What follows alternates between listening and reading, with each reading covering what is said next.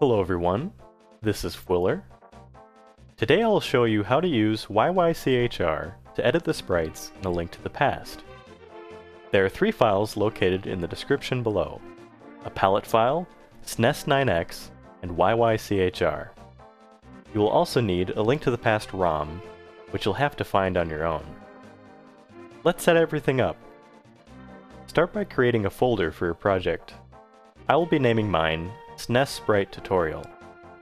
Next, download YY-CHR and extract it into a new folder within your project folder.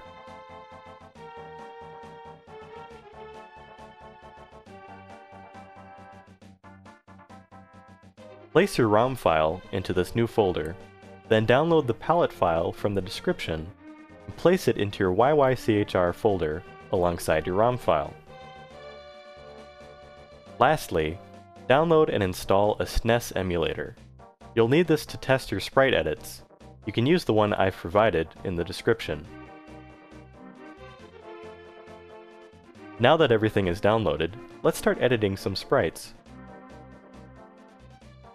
Start up YY-CHR and drag the palette file from earlier into the program. Click the PAL button and navigate to the last row in the palette. Now you can drag in your Link to the Past ROM file and start editing. It doesn't look like pixel art right now, but if you scroll down until you reach 80,000, you'll start to see the Link sprites. There are some useful tools at the top here. You can mirror vertically and horizontally. You can rotate left and right with these buttons, and you can shift the image 1 pixel in any direction using these 4 buttons here. You can also replace the colors. Let's say I wanted to replace the pink hair with brown. You can do that just like this. Select the pink square on the bottom row, and then select the brown square on the top row, and click OK. Note that only the sprites within your selection on the left are affected. You can change the selection size by going down to the Zoom drop-down menu and selecting a different size. X1 is the largest, and x16 is the smallest.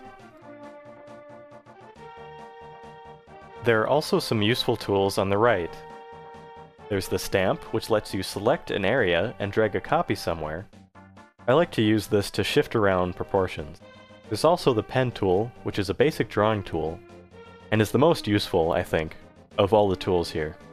Then there's the pen pattern tool, which I don't have much use for, but it creates a checkerboard pattern, like so. There's the line tool, which works as you would expect. The rectangle fill tool, the rectangle pattern tool, which works very similarly to the pen pattern tool, a plain rectangle tool, a circle fill tool, a circle tool, and a fill tool. To select a color, click one of the color squares in the bottom row of the palette. If you'd like to erase part of the sprite, the black square on the very left of the palette is your erase color. Use this the same as you would any other color on the palette. You can start editing sprites right now, but I find that it's a lot more convenient to have another instance of YY-CHR open at the same time. Again, I will drag the palette file into YY-CHR, click the PAL button, and navigate to the bottom row of the palette. But this time, instead of dragging in the ROM file, I'm going to create a bin file, which I will call sprite.bin. Now I'll drag this into the new instance of YY-CHR.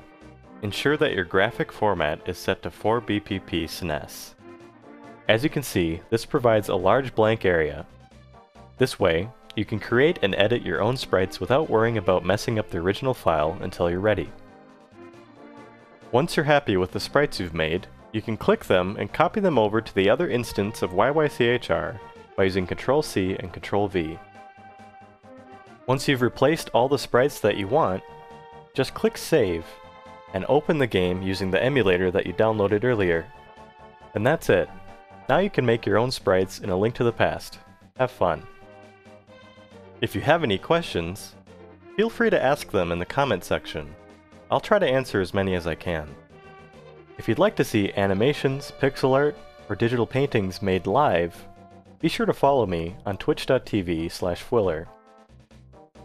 Thanks for watching and have a nice day.